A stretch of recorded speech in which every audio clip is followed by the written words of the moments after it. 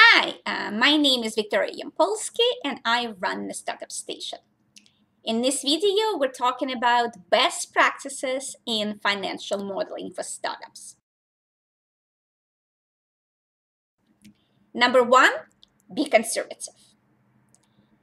It is not a surprise that a lot of entrepreneurs are optimistic because the failure rate in the startup industry is so high.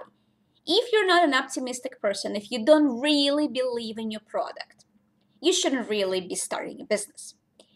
However, your optimism and passion about your product should not translate into a financial realm, because this is the realm where you should practice a conservative point of view.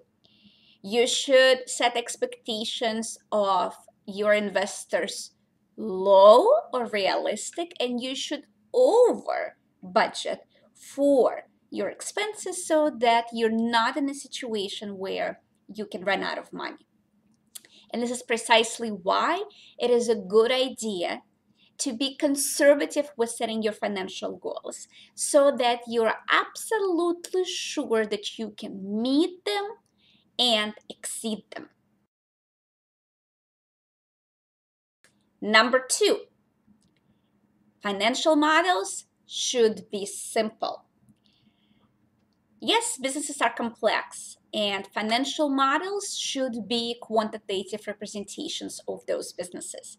However, when you start to complicate things too much, with not a lot of information, you introduce so much uncertainty into your model by bringing in too many assumptions that the result becomes random and unreliable. What you want to do is to identify as few drivers as possible that impact your financial performance and focus on really determining what their values should be and how they should change as your company evolves. Number three, your financial model should reflect your business model. This is the point that I've already made before, that all financial models are quantitative representations of the business models. And therefore, a financial model should have as many revenue streams as there are monetization opportunities described in your business model. The financial needs that you portray in your business plan should come from a financial model. The valuation that you'd like to achieve for your company should be based on your financial model. The main point is that the business plan and the financial model should talk, and they should really complement each other in terms of the information that they provide. Number four, be realistic. This is a different point from being conservative, because when you're being conservative, you're trying to make sure that your goals are not too high. When you're being realistic, you also want to make sure that your goals are not too low, because when you set your goals, when your revenue goals too low, you make your company an unattractive investment and you can't effectively compete with other startups that don't do that.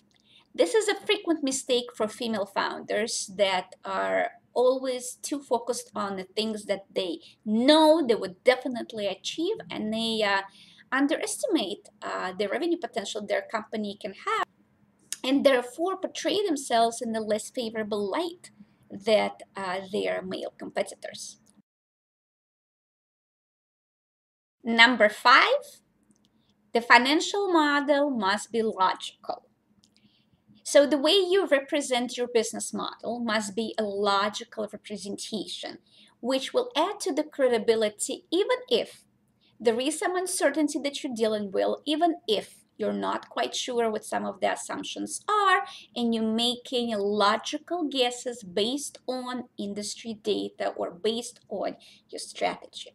So making sure that there is a solid logic that underpins how your model is built will ensure that it's taken seriously by investors, even if they may push you on the values of some inputs. And then, if it's built correctly, you should be able to simply change those values and see what the result of your model is going to be. So, to recap, the financial model should be conservative and realistic. It should be simple and logical, and it should reflect the business fundamentals of your company. If you like this video, please comment below, like and share with your colleagues, and for more info, please go to www.thestartupstation.com and take class number 2 that shows you how to build financial projections for each of the 7 business models most common in software and service startups. Thank you for watching. See you next time.